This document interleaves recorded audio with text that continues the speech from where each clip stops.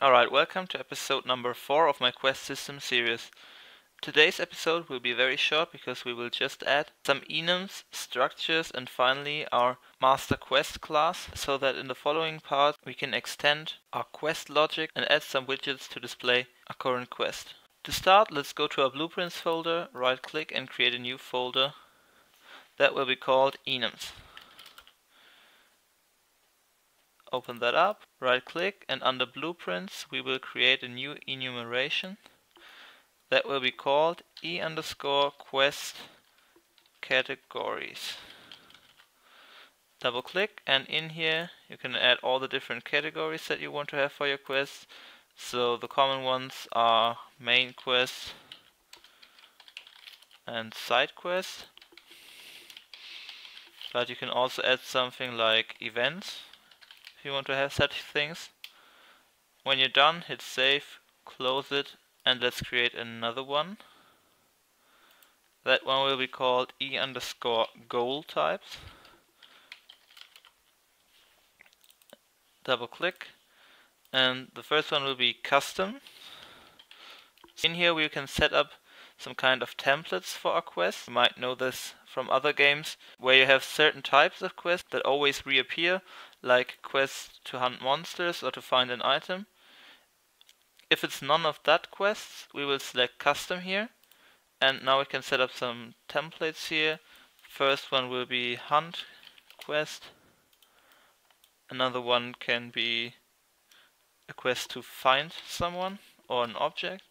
And the last one could be to talk to an NPC or something. So just type in hunt, find and talk. Then we can save, close it, and add the last enumeration that we'll need. That you can call e_regions or areas, which was actually suggested in the comments. So we set it up that there are different areas, and if you complete a quest of a certain area, your prestige there will increase, so that you might be able to accept more quests in that area or something like that. Double click, open that up, and now you will have to think of region names. I guess I would just type in names from the Pokemon regions, so Kanto, Johto, and Sinnoh. Doesn't really matter. Then save and close it. After that we can come back to our blueprints folder and add another subfolder called structures.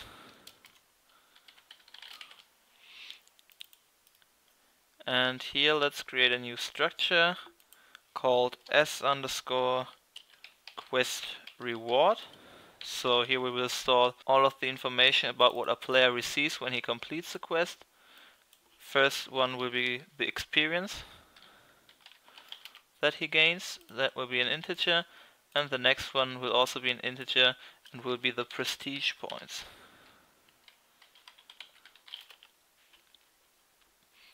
Or if you have some kind of currency system, also you could add money here, certain types of items that the player can get, but I would just leave it like that, then close it. Create another structure called s_goal location. Double click. So that will be used for our minimap to determine in which direction our player has to move in order to reach the current goal of his quest. First one, we will add a boolean called has location. So maybe sometimes you don't want to give the player information about where he has to go and he has to find that out by himself. Then you would uncheck that, and then we'll add a new variable that will be the location.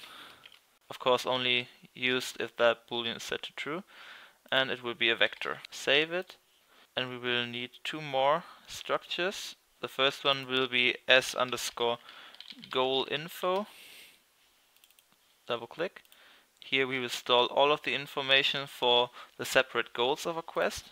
So we could start with the type and search for e_goal types. Add another boolean called custom goal question mark. That will be a boolean.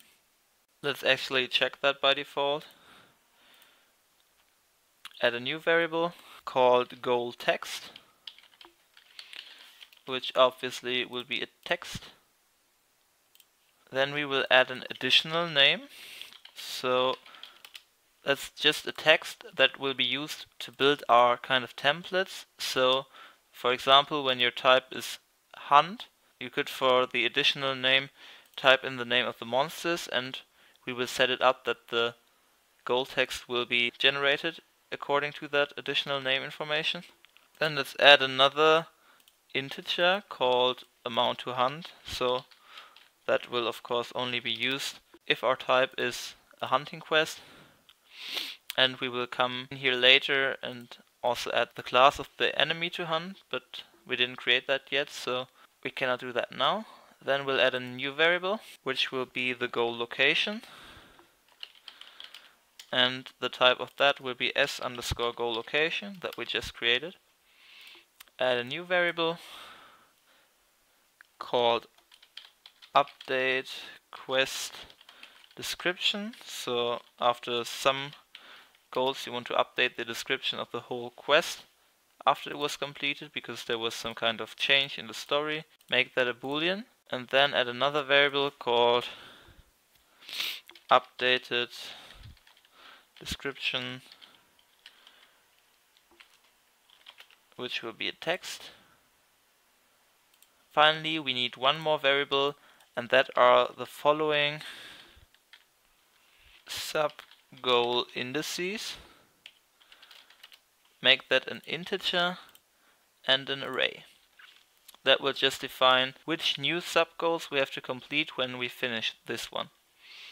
Then we can save it and close our s_goal info. And the last structure will finally be s_quest info. That will contain all of the structures we created before, which means that the creation of the other three structures is completely optional, but it's much better for organizing purposes, I think. So let's open our quest info now. And first we will add a name for that quest, which will be a text. Then we need the category, which will be an e_quest categories. Another text called description.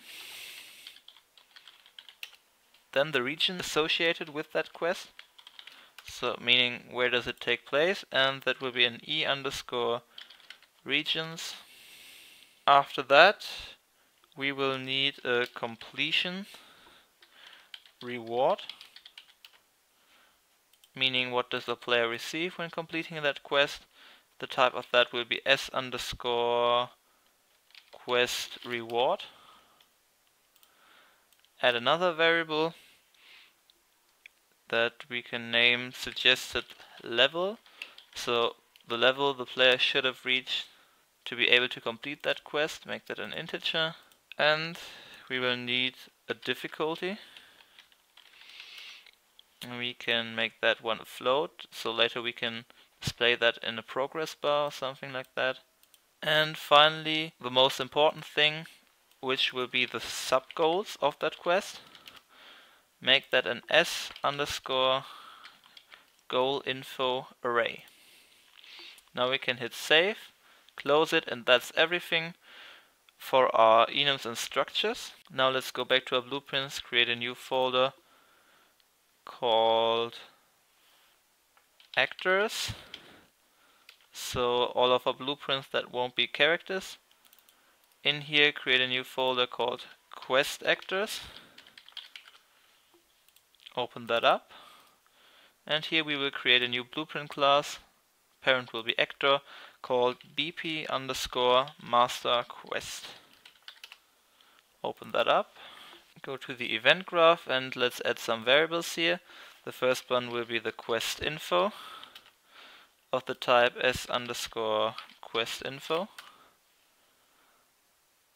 Let's also put that in a category called quest information.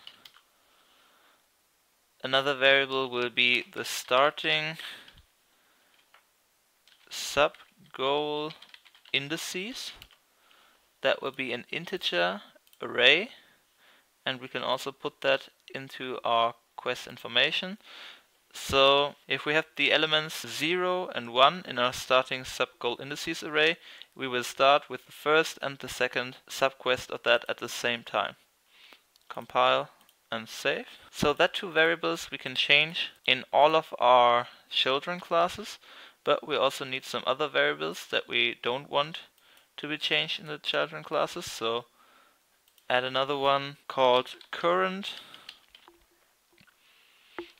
goal indices, and let's put that in a category called do not touch, so we know that we should not modify them in our children classes. Another variable will be called current goals or current subgoals, whatever you like. Make that an s underscore goal info array and also put that in do not touch. And then we need two more. First, a current hunted amount for our hunting quests. Make that an integer, not an array, and put that in do not touch as well. And finally, we will need a selected sub goal index. Also put that in do not touch. Compile and save. Then we will need to set up a default value for our starting subgoal indices, because currently if it's empty we would start with no subgoal. So let's add an array element which we will just leave at 0, meaning that when we start our quest the first subgoal will be element 0 of our subgoals array. Then compile, save, and there are some functions that we need. First one will be called update subgoals. We will drag in the current goals, clear it.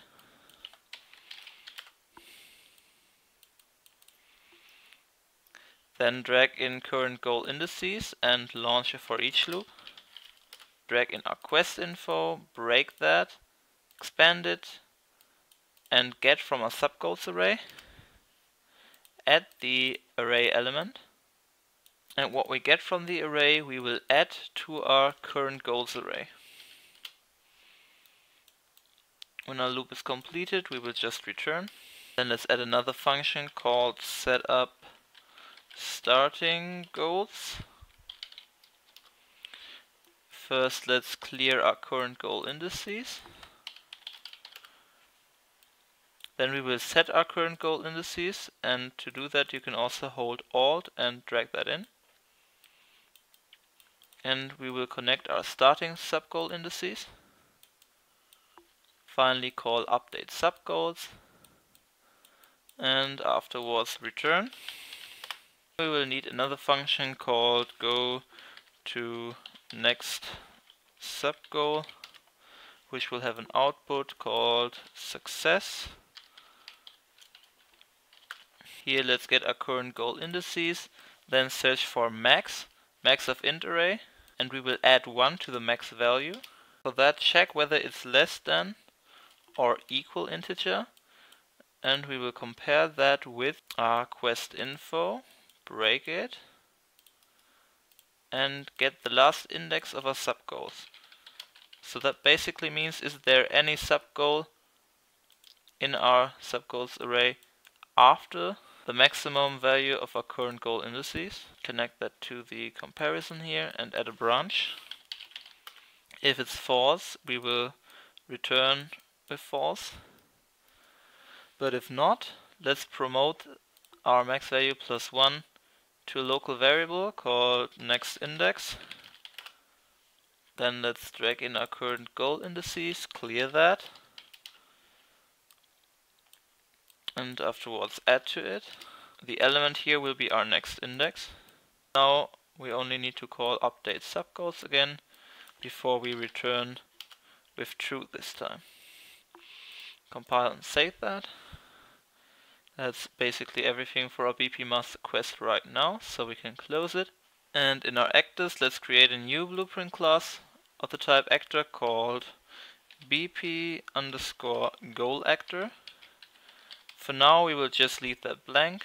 Later we will add some things so that we can display some kind of sprite on our minimap to show in which direction the player has to go. Let's add another blueprint class of the type actor called BP underscore quest manager. So as the name already says, that one will handle all of our quests, all of the one that we have currently, and all of the one that we already completed or that we failed. Open that up. And let's just set up some variables here. First one will be third person char. And the type will be third person character reference. Make that editable and expose on spawn, because we will spawn that BP Quest Manager in our third person character. And then we will also need a reference to our main widget, because we will need to communicate with that. That will be of the type main widget reference. Then compile, save. That's it for now. Close it. Now there are two things left. Let's go to our widgets, main widget, and add a variable here called quest manager of the type BP underscore quest manager reference, editable and exposed on spawn. Close the main widget.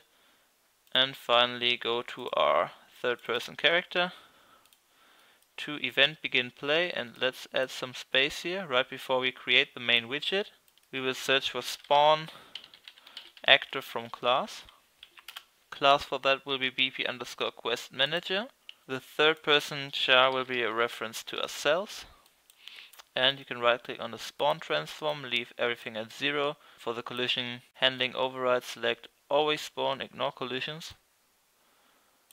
After we spawned our quest manager, let's promote that to a variable called quest manager ref for reference. Then we can create the main widget and connect our quest manager reference to the input quest manager.